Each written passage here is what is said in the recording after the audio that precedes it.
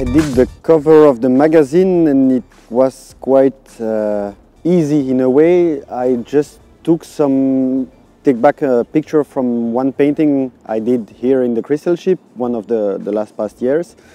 It did make sense for me because I already did more than 50 paintings here, so why should I make a new one if there is already everything there? So I just took one of that could fit and change it a bit to interact with the logo of the magazine, and that's a bit the same way I'm working also directly with the stencil. I have a number of stencils and I can always combine them and interact them together with the background, and that's what I did. Ready-made image to use it on a different purpose.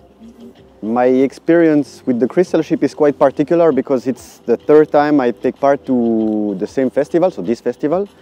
And I think it's because Bjorn likes to call me now the mascot of the festival just because I'm there every year. And the first year was really crazy because they put me a lot of location and I did even some really big walls, so it was like about 40 locations. I couldn't make them all, but almost. So it was really intense and I could cover really all the city in a way.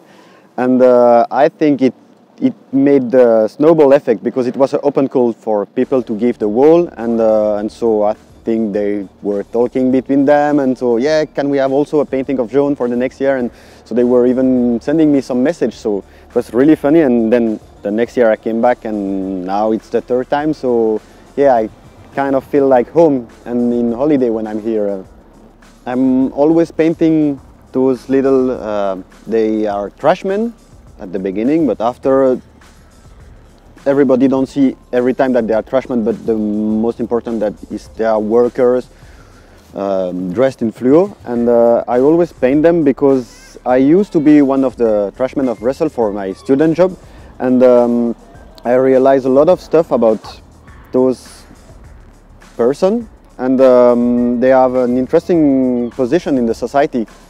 They are like busy with the garbage of everyone. If they stop working, everyone is in trouble, but no one pay attention to them at the same moment. So it's kind of funny position. You are really important but totally invisible. So that's how I start painting with them. And then after, slowly I realized that they could be really, they could carry a really strong message, because I think it's one of the biggest problems on Earth for the moment. It's the waste, the plastic, the everything, so the consumption. So I think, yeah, it's related to a lot of people and it can talk easily to people also.